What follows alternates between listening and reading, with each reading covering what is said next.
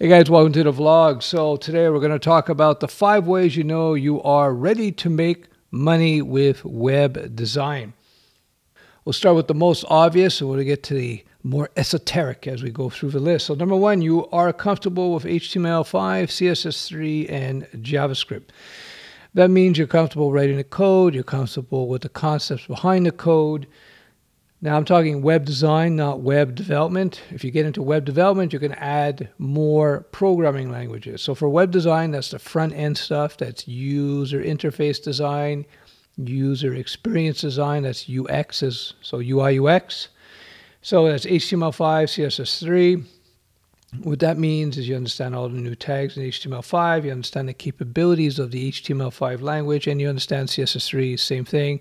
But you understand what you can do with CSS3. You understand that you can animate with it. You understand the layout processes with CSS3, etc. Now, JavaScript, you don't need to be a master at JavaScript by any means, especially if you're just doing web design, which is front-end design, but it's good to know at least a little bit of JavaScript so you understand what it can do for you in that context. Number 2, you understand hosting options, domain names, setting up a server, accounts, and other foundational concepts and skills. So when it comes to web design and web development, there's much more to it than just writing code. There's the whole infrastructure around the code that you work on. So that means you understand server versus client computers, the hosting options, why you want to go cloud, why would you want to go virtual dedicated or dedicated, where just standard $5 a month hosting is good enough for you. You have to understand these things because your job as a web designer is to be a consultant of sorts. You're bringing not just the skill of building a site, but you also bring the knowledge all around it so that you can help the business that you're working with to help your client to decide which is the best option given their circumstances. So you have to understand these different things. Any decent course in web design and development is going to teach you this. Number 3, you have to understand what the current design trends are in web design. It changes over time. Every few years, you can have a new style that comes to the fore. Something at one point it was about 3D buttons and drop shadows and bells. That was at one point the web was like that. Then it became a very flat design. Then it became panel-based design. Blah blah blah. Now I want to keep this video evergreen, so I'm not going to say what the design is today. What do I mean? But I want to keep it evergreen. I want to teach in this video things that are going to be applicable today. I'm recording this in December 2018. This is going to be good 5 years from now. So I don't want to mention the design style because likely in 5 years, the design style will change again. That being said, when it comes to design, one surefire way to keep your design relevant for as long as possible is you go with classic styles, classic design. It's like classic furniture. There are some iconic pieces of furniture out there that I love that still look good today. They were designed in the 50s and they still look good today. Let me give you a quick example. So what I'm showing you here are a couple of iconic chairs designed in the 50s by Charles and Ray Eames, and to this day they look great. You see them sold everywhere. This is super high-end furniture, but they have these iconic lines and styles to them that they never go out of style. So this is the type of thing that you want to look for in terms of your web design and development. And there are basic rules of design that's applied today just as much as they applied 20 years ago. That's proper alignment, proper use of fonts in the right situations, color mixes, that sort of thing. That, again, any decent course will teach you at least the basics of that. But this is going to really, understanding these things is really going to go a long way in terms of establishing yourself as competent as a professional web designer.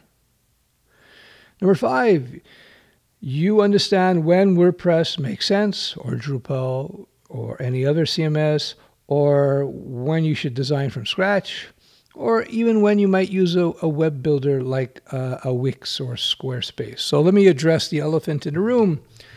Number 1, the web builders are not your competition. They may seem like your competition, but they're not really. You have to look at them as being just tools that you can leverage in your own web design game. Again, when you meet a client, I'm speaking to freelancers here or people who want to get into the freelance game, you have to look at all the array of options you have for developing a website as options that may be suitable given a particular client's needs. If you have a client who just a very small startup business, they may only have a budget of a few $100s to put up a site. You're not going to design from scratch. That's where a Wix or a Squarespace might come in handy, maybe WordPress.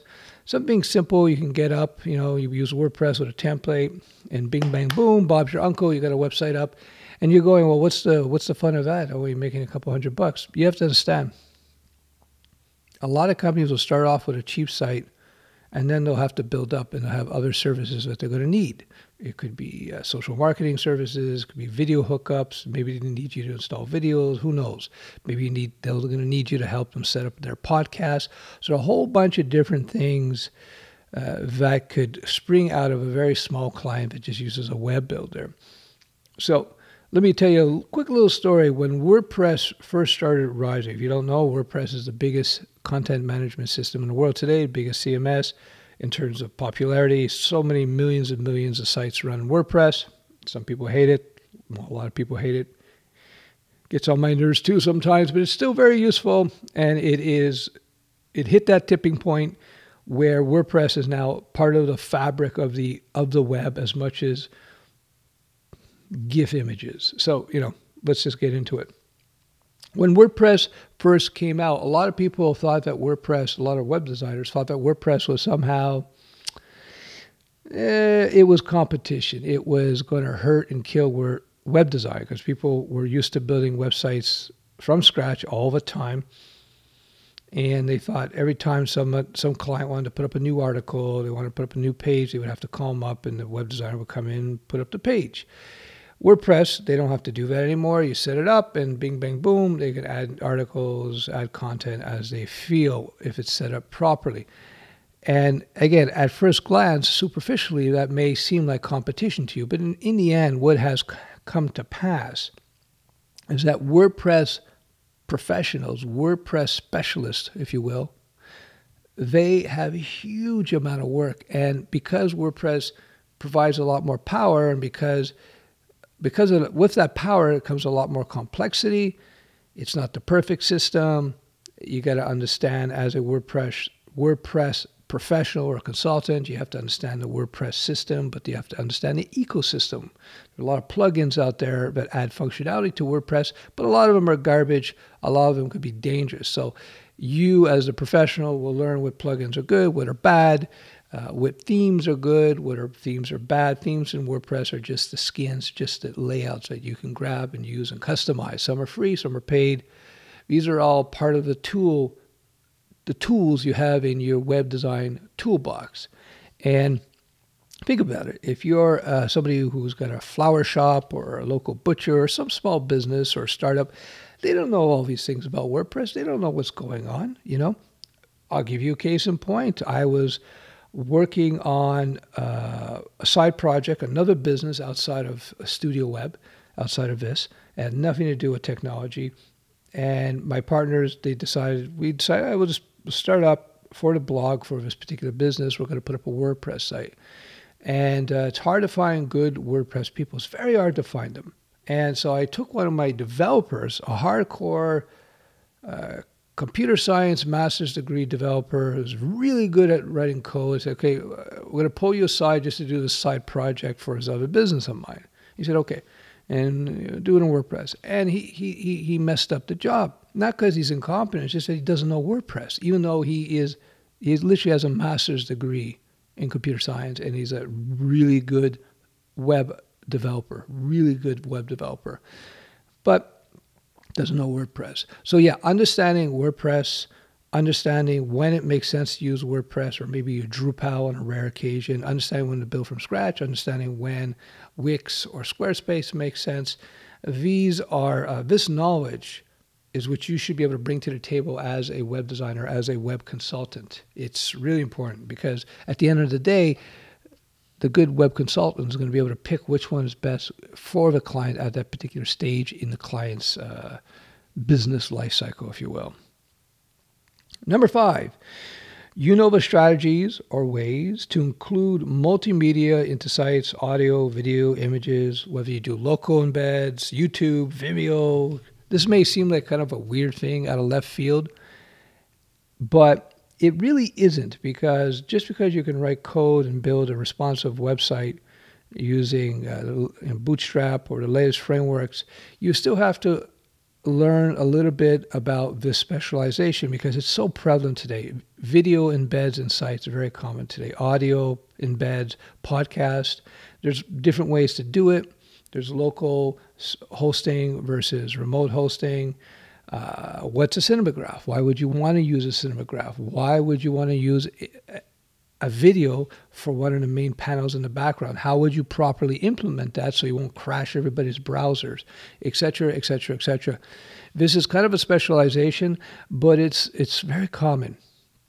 And I can tell you, successful websites have really good visual components to it. And these days, in the day of high-speed internet, and soon 5G is going to be rolling out, things like video and audio and all this kind of stuff in sites is just like, well, today it's par for the course. So you have to understand when it makes sense to use a YouTube, maybe.